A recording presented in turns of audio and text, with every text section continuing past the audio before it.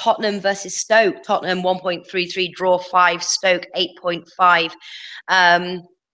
I think when because this was in our best bets video. It was Stuart that had a tip there from Tipster HQ.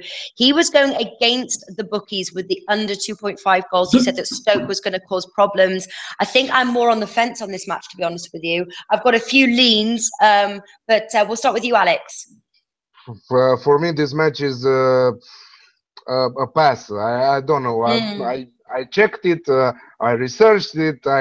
I know the teams, but it's a pass for me. Maybe it's one pass in 2 weeks for me, because I'm not passing any match. You know that. But this is so tough to predict. So tough. Yeah, I think so. I was even looking. I don't know. I was actually personally looking at the over 2.5 goals. But Stuart did make you can say both teams to score. It has a really good odd, 1.8, but. Maybe if you're not sure about something, maybe pass it, you know? Better pass. Yeah, I think so as well. I was actually looking more on the win to nil on this one, just looking at Tottenham's stellar defence.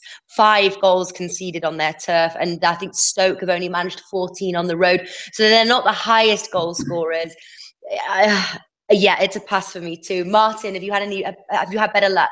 No, I'm joining you, I think, with a pass on that one. Wow. I'm never afraid to pass, really, if I don't think I'm going to make any money out of it. And I mean, I'd bet on a Tottenham win, but the value isn't really there on the outright. So you have to start looking at handicaps.